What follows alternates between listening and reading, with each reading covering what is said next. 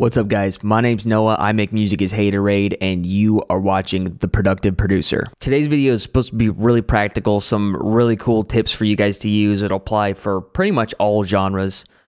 So let's get into that. But first, I want to let you guys know I got a free finishing music checklist in the description of this video. If you're having trouble finishing your music, go grab that checklist. It'll help you out. Lots of people have downloaded it.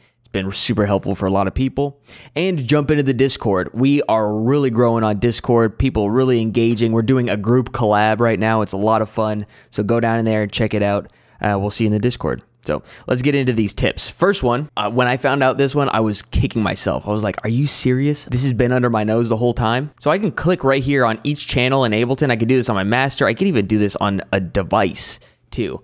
And I can make notes like I've got a Reese bass preset right here. What I'm going to do is I'm going to hit edit info text, and then right down here in the corner I can make notes like this is a nasty Reese, and then I can always refer back to it too. One of my buddies, this worked out perfectly. We're collaborating on something right now, and what he did was he put the key of the original song that we were remixing in the master info text. So he just put it, okay, it was 150 B minor. So the next one is something where I was trying to go use the Yo Man preset from the old chorus in Ableton 10.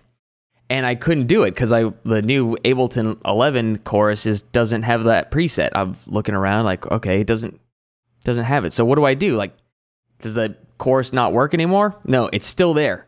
Check it out. So we're going to go into packs. We'll go to core library, and we're going to go down to our audio effects, and we'll go down to legacy. And you can see right here we have Yo Man. And we bring it right back.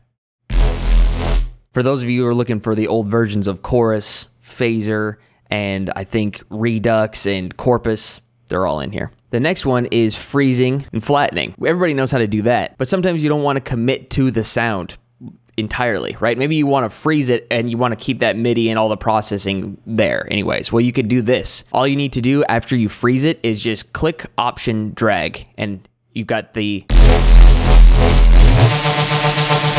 Okay, last tip is how to hot swap samples. So what I'm going to do is I'm just going to open the clip like this, right click, and then hit Manage Sample File. And you'll see it'll take me right to that sample right there. I won't have to look for it in my project. Sometimes if you've got a huge project and you're trying to swap out samples, like maybe you want to replace the kick or the snare in your track, you have to dig through all the samples that you're using. It's a huge pain. Right here, we just go up here, and then it'll take us to where that parent folder is, and then we can swap it out for pretty much any sample that we want. And bonus tip here, that hot swap mode works for pretty much all of these plugins. Like you can see, we could swap out the plugin right there, but there's a hotkey for that. Just press Q. I can press Q and then swap it out for pretty much any preset that I want. Works for pretty much any device. So that's it, guys. That's my 5 tips for Ableton. So hope you guys found them helpful. And remember, jump in the Discord. We're hanging out there. I'm posting samples in there as much as I can. Presets. We're giving track feedback. Come join. It's a good time. All right. See you guys in the next one. Peace.